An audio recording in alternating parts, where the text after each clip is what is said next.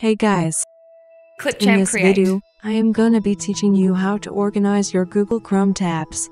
If this was helpful, please like and subscribe. Thanks. Clipchamp Create. To pin a tab, you will need to right-click the tab, or use 2 fingers on a trackpad, and click the Pin tab option.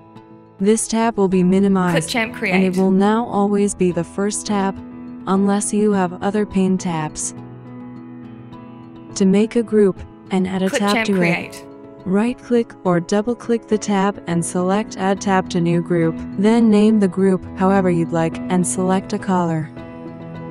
Clipchamp Create. To add more tabs to an existing group, right-click or double-click the tab and hover over Add Tab to New Group. A menu should show Clipchamp up, Create. and it will show all your existing groups. Select the group you want to add the tab to, and it will be added. You can make however many groups you would like, and try to make it organized and easy to use. Clipchamp Create.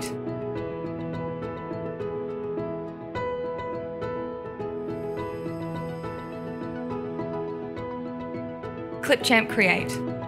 In addition to having aesthetic color-coded tabs, you can also click on the color highlighted text at the left of each group to hide all the tabs in it. This can be very useful to prevent clutter.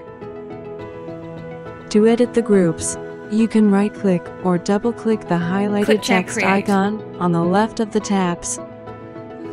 To delete a group, go into the Group Editing menu and click Ungroup Tabs. Make sure you don't select Close Group instead, because that will close all of the tabs in the group.